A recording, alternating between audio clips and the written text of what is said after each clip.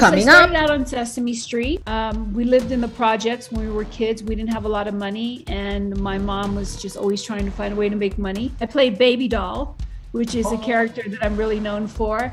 And then I also was on the Cosby Show. I did that for a while. Then I was on Different World, and then I did movies with Denzel Washington, and then I wrote Baps, and that's starring Halle Berry. You wrote Baps? I wrote Baps, yeah. Oh no, like I'm in the presence of a legend. Being a woman of color, it seemed like the roles that were available was either being someone's maid or someone's, you know, piece of meat. Did you ever experience that as an actress in the business, or you had a more fortunate career? You know, Tamara, that's a great question, right? And the answer is yes, I did feel suicidal at times. This week on the Trailblazers, we have the beautiful, the gorgeous Dr. Troy Byer coming out of Los Angeles. Thanks to all our current partners and sponsors. If you are interested in sponsoring or partnering with the Trailblazers, send an email to the trailblazers247@gmail.com. Some of our most prominent producer them in the industry tell Tony that he could not bust a female artist because Failing is one thing. Failing publicly is a very hard thing. My father always said he was growing a prime minister. And I said I was holding my mouth, the lies were going, and I sat and I saw women on the TV just lying bluntly, just like that. Released the all media survey, and when they look at the name Ron Mushek, 0, 0.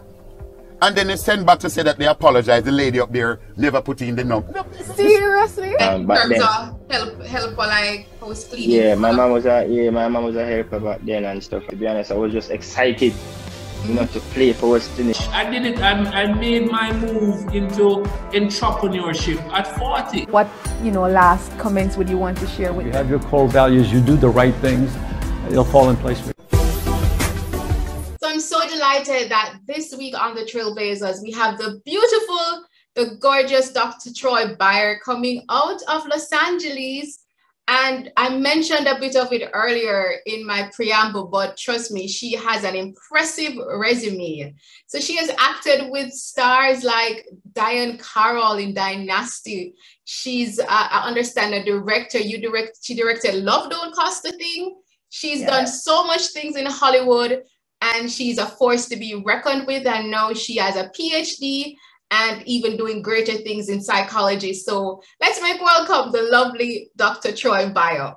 Thank you. Thank you. Thank you. Thank you. It's good to be here. So I don't know if hopefully I got everything right, but I do understand that you also, because Love Don't Cost a Thing, I should mention, is like one of my favorite. That's fine.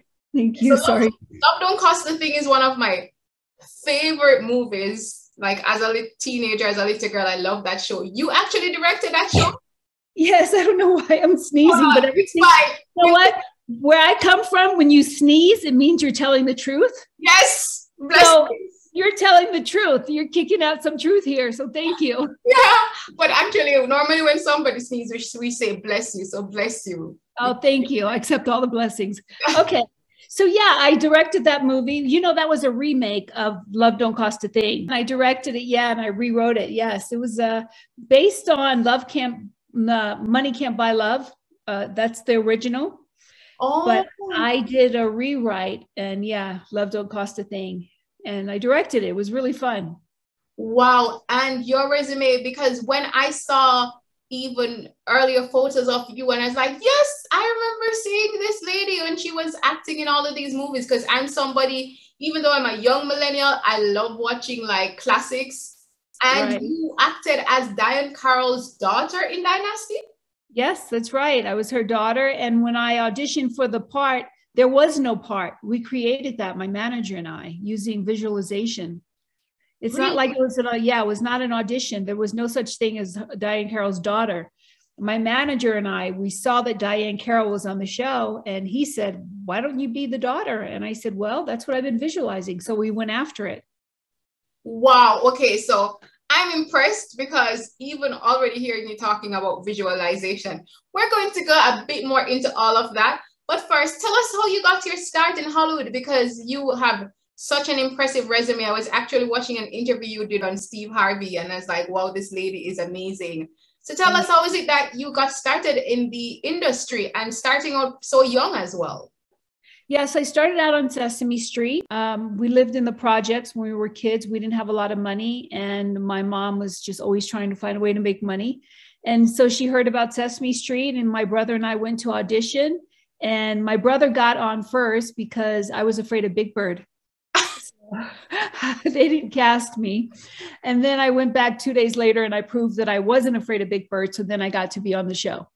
Wow. And how old were you at the time? I was 4. Whoa.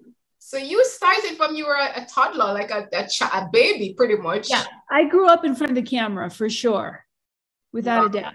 So by the time I was 42, you know, I'd been in show business for 38 years.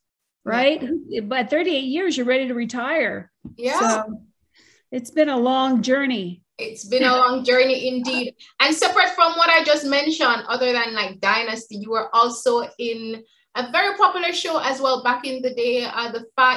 Can you remind me what the name of The 5 Heartbeats is a movie I did. I played Baby Doll, which is a character that I'm really known for. And then I also was on the Cosby Show. I did that for a while.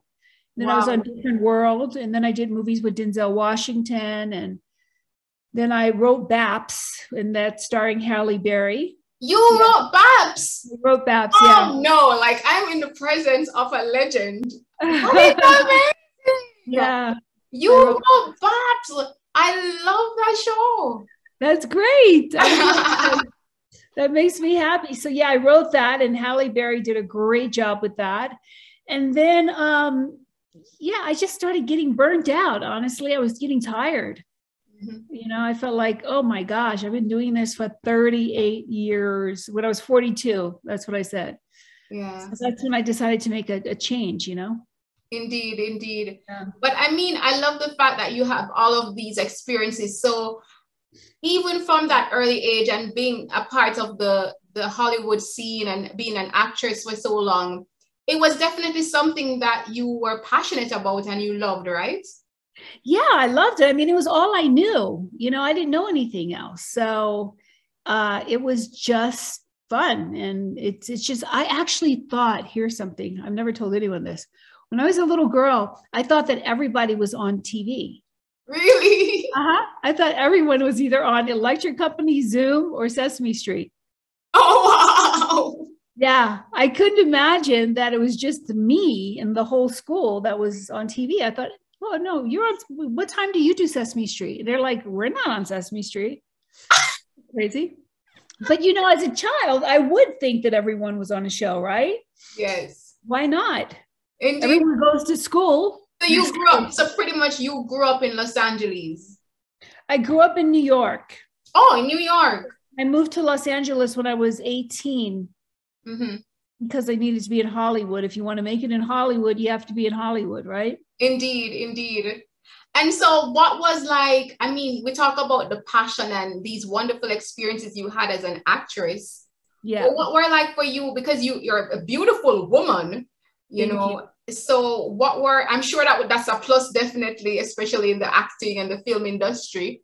But what were some of the challenges though you also faced? I think a lot of my challenges initially is that I wasn't dark enough. So really? So when I'd go up for black roles, I wasn't black enough. And then of course I wasn't white enough. And so then I started going up for Puerto Rican roles, you know, Latinas, pero you know, because I can talk like this, you know. And then that was fine until the Latinas started getting pissed off at me for taking their parts. Oh yeah. And rightfully so, right? Yeah. So I often found myself in the middle of like no man's land, like where do I go? So that was a challenge.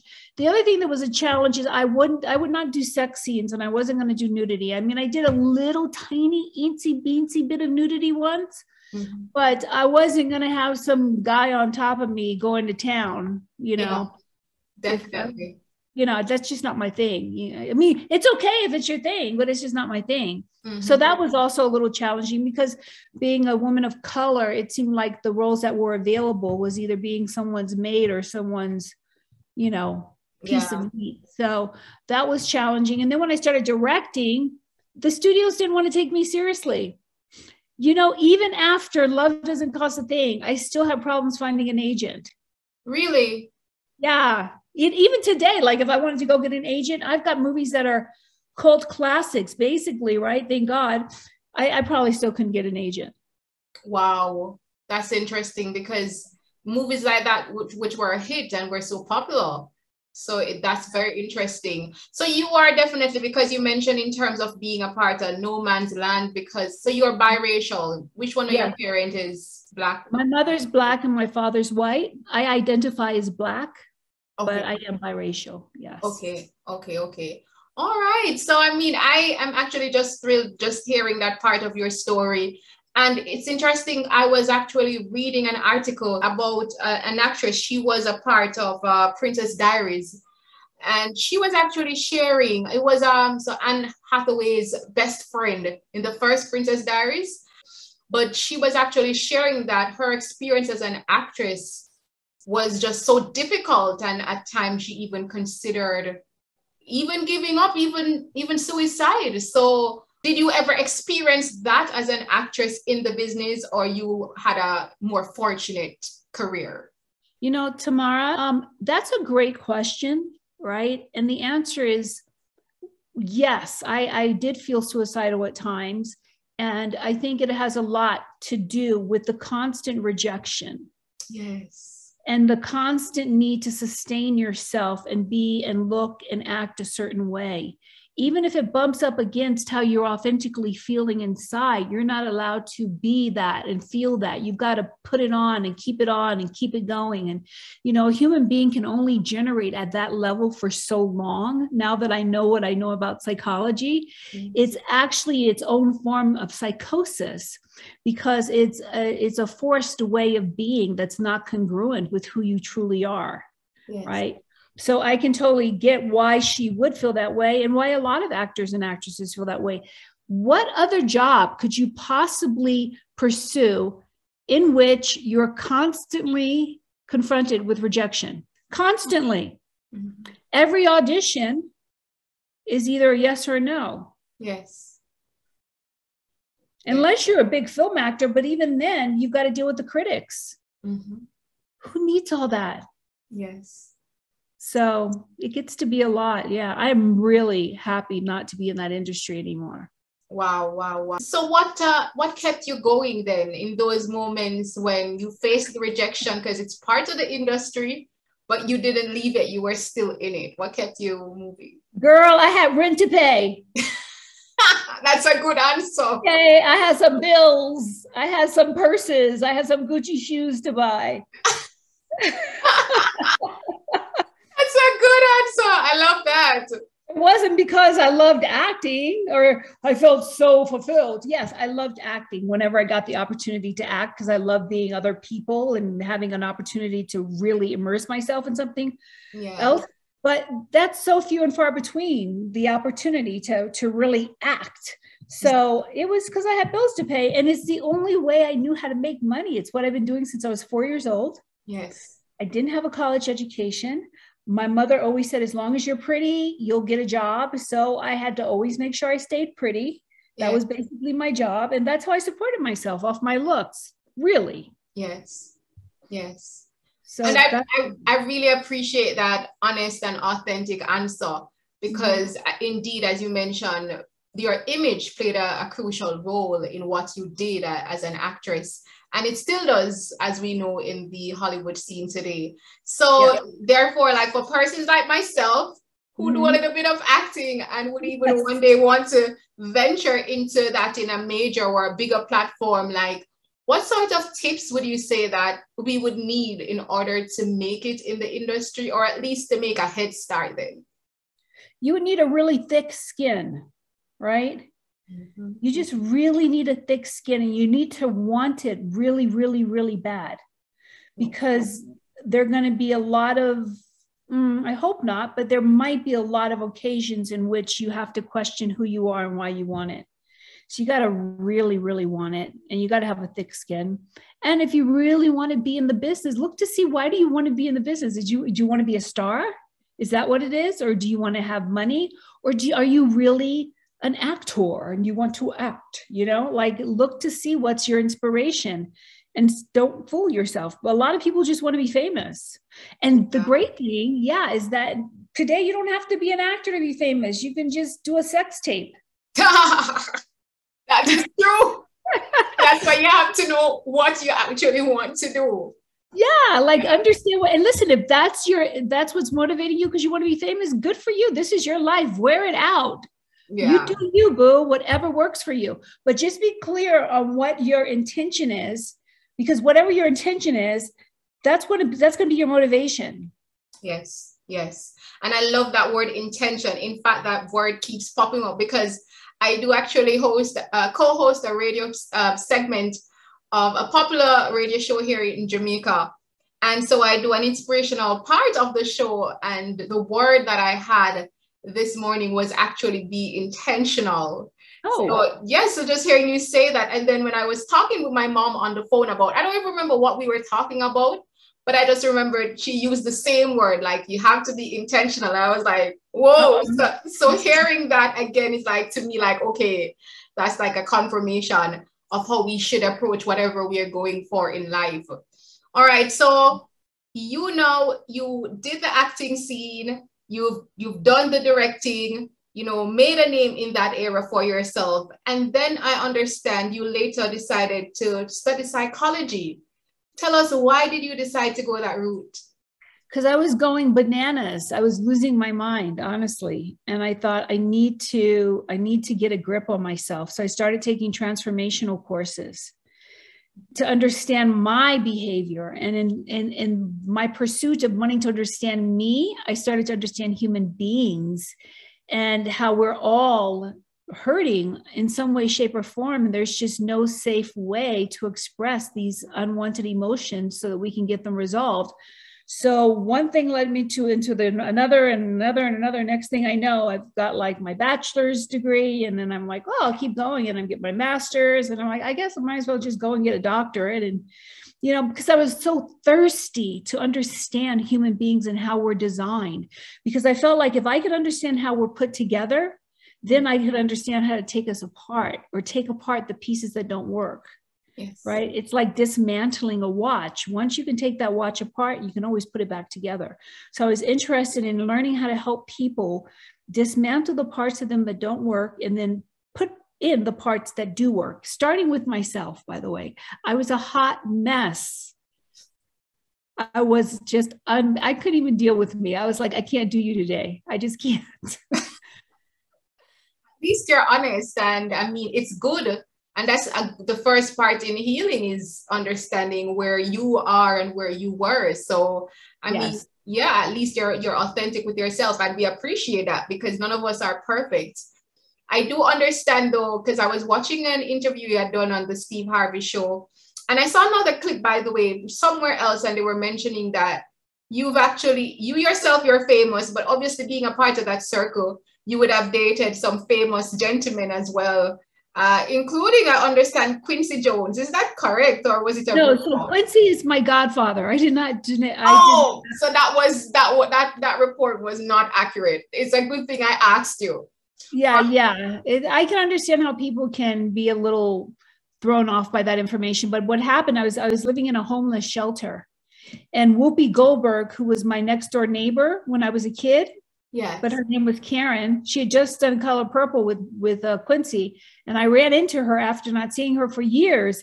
She's like, "Oh my God, I'm so happy to see you." And I said, "I'm so happy for your success," and blah blah blah. And she's like, "Where are you living?" I said, "I'm in a homeless shelter downtown. I'm in LA trying to, become a star." And she's like, "Oh, you're not going to live in a homeless shelter. I'm going to introduce you to Quincy Jones.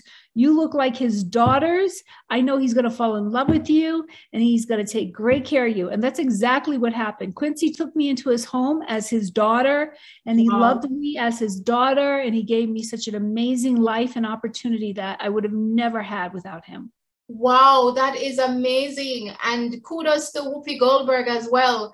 I actually remember visiting recently. I was in New Jersey in December to January of this year. And my aunt and my uncle, they were telling me that they actually know where she lives in New Jersey. Like she has a house in New Jersey.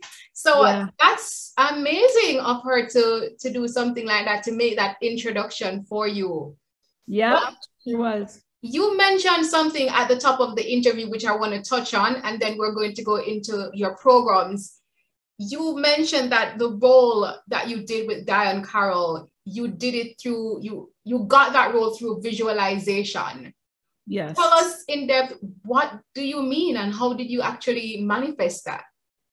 Well, I took a picture of Diane Carroll and I put it on a piece of paper with some glue, and then I put a picture next to me, and then I put the word Dynasty on the top, because what happens is what we become a magnet for that which we desire. Wherever our attention and our thought flows, that's where our manifestation power is. That's where it goes. It's like you become a magnet. So I started really vibrating at that frequency that I am Diane Carroll's daughter, and everything is energy. And so wherever your frequency is at, that's where you're going to be matched. If you're down here, you're down here, right? If you're up here, you're up here. So I was vibrating at the frequency of being Diane Carroll's daughter. And that's what I pulled to me, you know. Wow. Tune in next week to find out how Dr. Troy Byer has used visualization and manifestation, as well as her Mindology fitness program, to switch your mindset and achieve success. Stay tuned. Hi everyone, I am Tamara McKayle television and radio presenter, producer, communication specialist, and of course producer and host of the Trailblazers series. I'm inviting you, yes, you, to join the family. All you have to do is just click the subscribe button right below. Make sure you hit that notification bell so you're alerted as to when we have new episodes. And then join our family for weekly inspiring episodes that will not only lift your spirits, but will give you the tools, the keys, and the strategies that you need so that you can walk in your purpose and blaze your trail. Thanks for watching.